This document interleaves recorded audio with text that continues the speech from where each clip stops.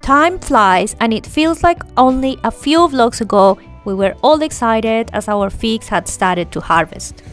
Well, now summer has come to an end, and if I don't want what is left of the figs to go to waste, I better start drying them. Drying fruit and vegetables is very common in Italy. They're experts at it. So I asked around in our village to find an easy to follow technique for an amateur like me.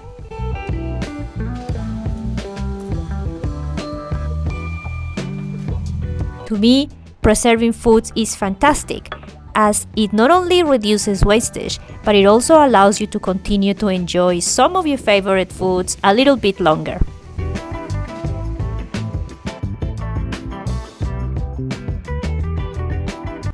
It's pretty windy outside, and the idea was to start drying them on that table to get the sun, because we get the afternoon sun on this side. I'm a little bit worried about the wind. I don't know if a tray will hold. Right now the wind sort of slowed down a little, but you guys, it's been pretty strong for the last couple of days. So at least I'm going to cut them and see how we go.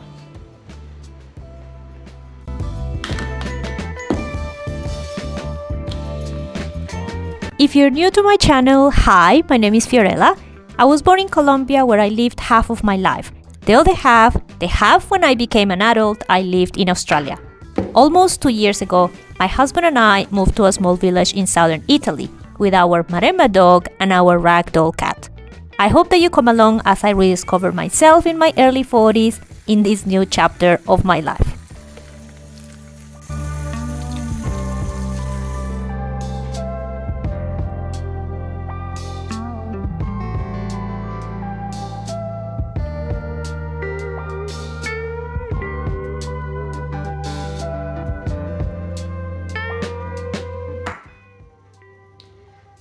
So you leave a little bit of this area here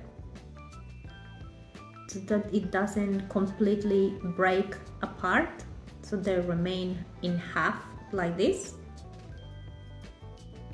Most of the time when you take them off the tree, they're going to be like this, so that little top part will be gone, most of it, but sometimes you will find it like this. So we just need to cut a little bit of that so that it looks neater. So we don't want this, we want it like this, and then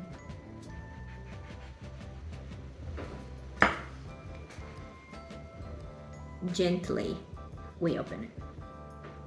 So when you see me in the kitchen, it's just me trying to get out of my comfort zone and attempting to replicate what our adoptive Italian families do on a regular basis. I am not qualified yet to make lunch, but hopefully I'll get there. Oh, look at the color of this one. That's beautiful.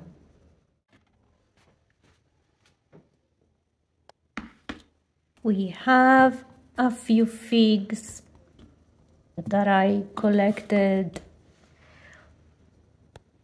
some days ago, and these ones here more recently, and because of the heat they go off very quickly, and that's one of the tricky things about trying to dry them, because if you don't do it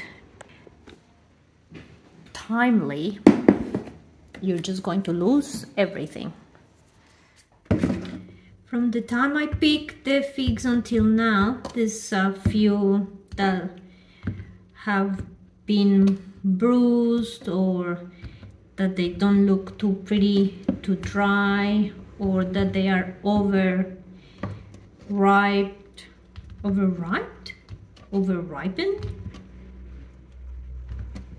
So I'm just selecting the best of them.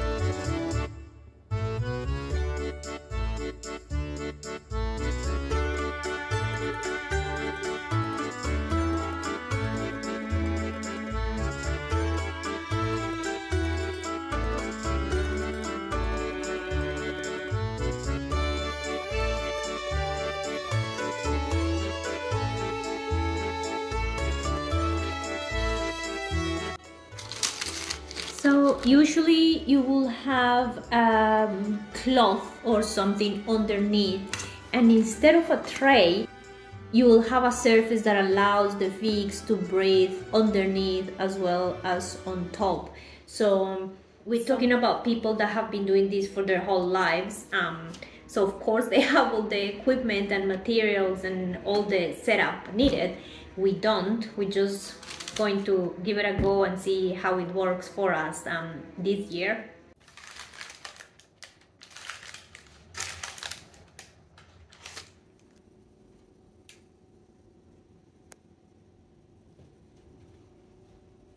Process that I have used is kind of adapted to what we have at home. I wouldn't call it a technique, so let's see how we go with these figs.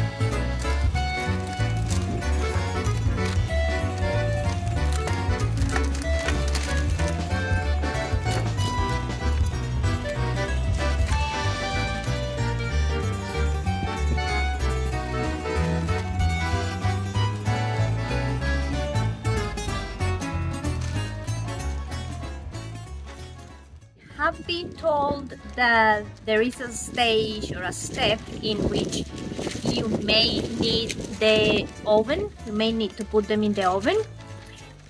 It's interesting because when I Google and when I look on YouTube for this type of process, probably all the videos that have come up are in Calabria and Sicily, and they don't use the oven. So I'm pretty sure that because the sun there is a lot stronger, the figs may dry well without the need of an oven. But here, as you can see,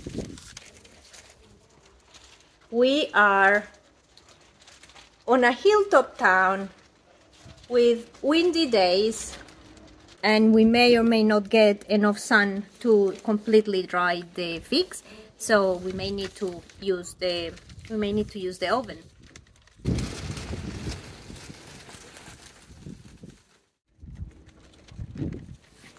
So these figs are going to be my babies for the next couple of days or weeks. I really don't know. When I have asked around how long it takes, they go like, whoa. So I guess it will depend on the type of fig, on how hot it is, or where you put them. Anyway, we'll learn as we go. I'm supposed to turn the figs once a day at least, so I'm thinking of putting them here in the afternoon and on the front balcony in the morning, because the front balcony gets the morning sun.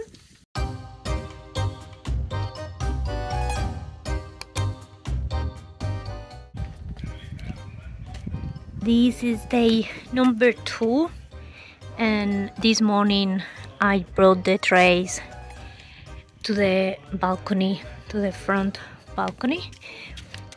On this side is a little bit less windy, so maybe I'll just take this paper off and see how they go for the morning.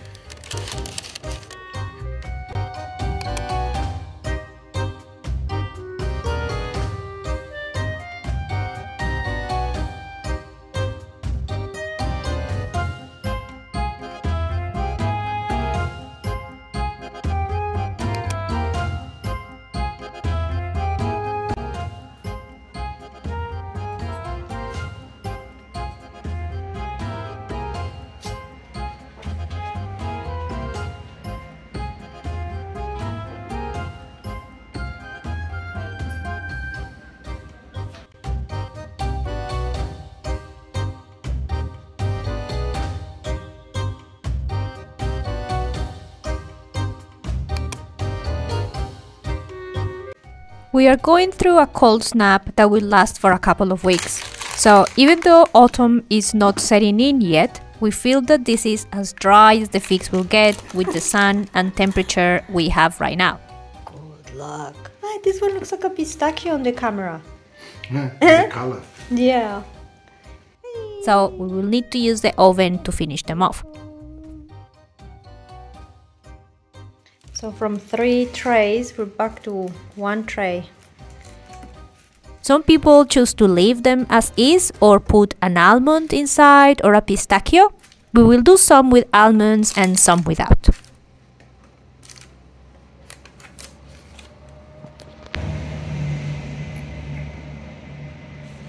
Maybe this one.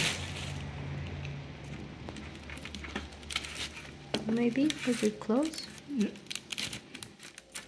Yeah, show it with it and let me...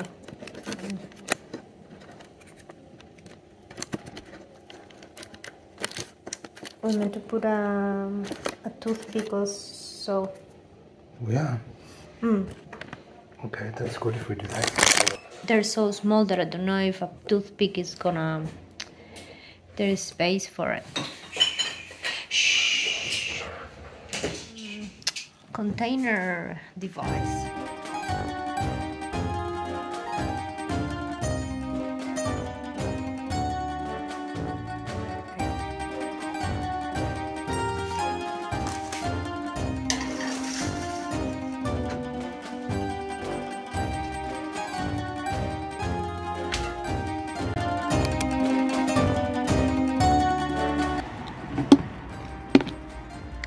So here is where the figs have been stored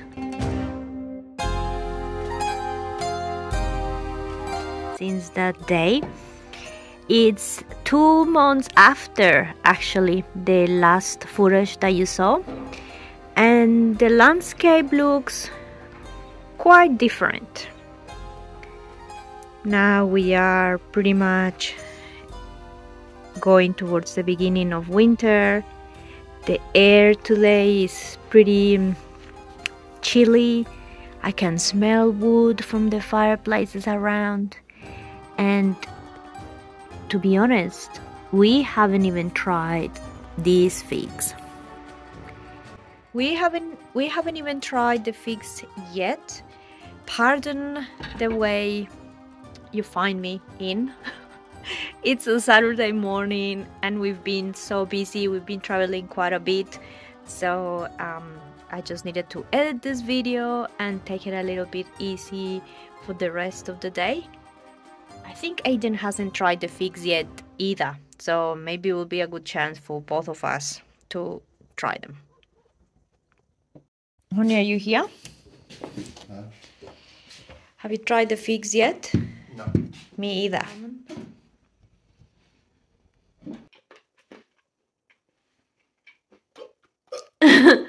Show me. Mandorla.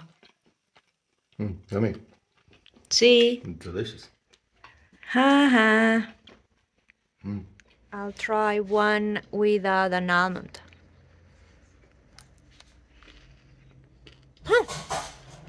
Chewy.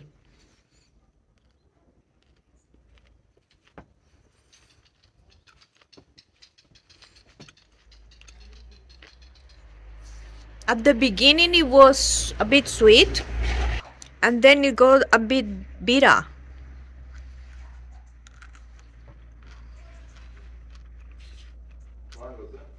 Yours wasn't? I wonder if the almond gives it some kind of sweetness. See, but this half wasn't bitter. I wonder if because the skin was thicker and makes it bitter. Maybe it's you. Maybe it's me. No, it's not the skin. We'll definitely try again next summer.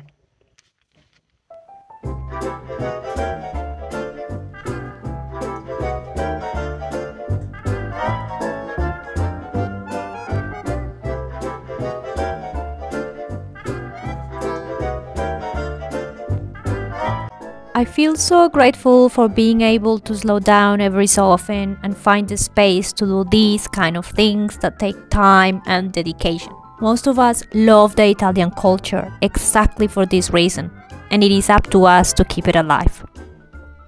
Thanks to our beautiful fig tree. Although you have lost most of your leaves now, you're still beautiful, and us and the cats loved being in the fresh shade you provided.